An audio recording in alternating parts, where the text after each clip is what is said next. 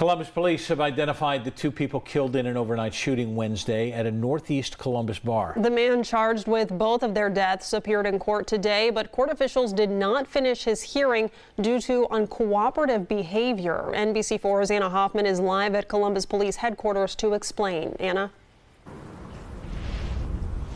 Jennifer and Brad, Jonathan Pigram was supposed to be arraigned today on a previous misdemeanor charge. According to court records, Pigram was let out of jail last week on charges of aggravated menacing and discharging a firearm. Pigram is now facing 2 counts of murder and 1 count of felonious assault for allegedly killing 2 people at the Cheers 2 bar Wednesday. Police have since identified the victims as 41-year-old Cornette Powell and 41-year-old Dawn Dunn.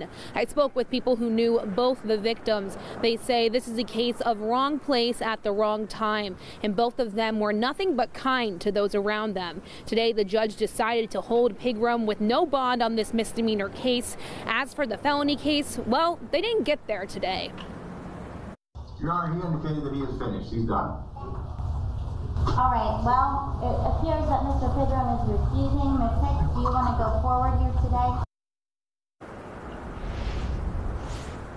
The judge described Pigram's behavior as unruly. Tomorrow, Pigram will appear before a judge again to face his arraignment on those murder charges. Local for you in Columbus, I'm Anna Hoffman, NBC4.